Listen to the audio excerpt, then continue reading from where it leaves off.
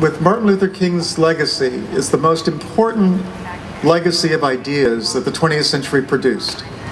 That is the notion that the world's problems can be solved nonviolently. Now, Martin Luther King, when he gave that speech, he was really addressing it past the immediate audience. And he was talking about the need to connect reality with the ideals of this country. But I think right here in Silicon Valley is the site of the greatest communications revolution the world has ever seen. And we should be very proud of what this area has meant to the world. But I think we would be even prouder if somehow there was a connection between these two ideas. That is, take the greatest message of the 20th century and connect it with the greatest communications revolution.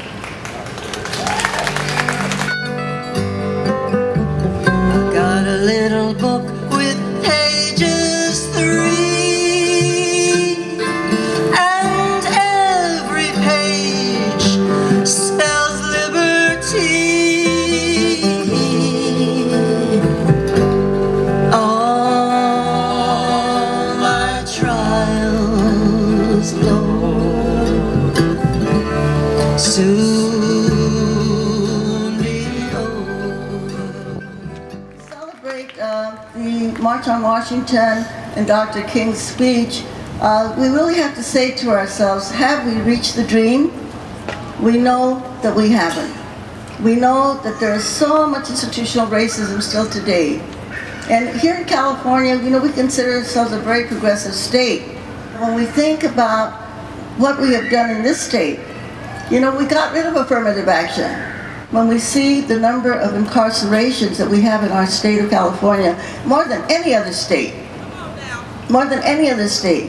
we have more young people of color, black, brown, and poor white, than any other state in the United States of America.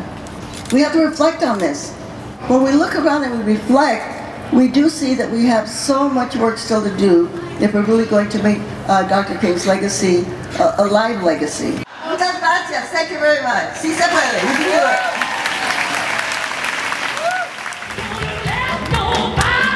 Turn me around, turn me around, turn me around.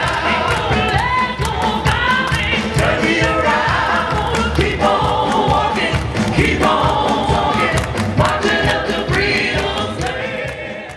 One man, one vote is the African cry. It is ours too. It must be ours. 1963, a great shout for freedom reverberated across the land. It was a shout which awoke the consciences of millions of white Americans and caused them to examine themselves and to consider the plight of 20 million black disinherited brothers. We shall overcome.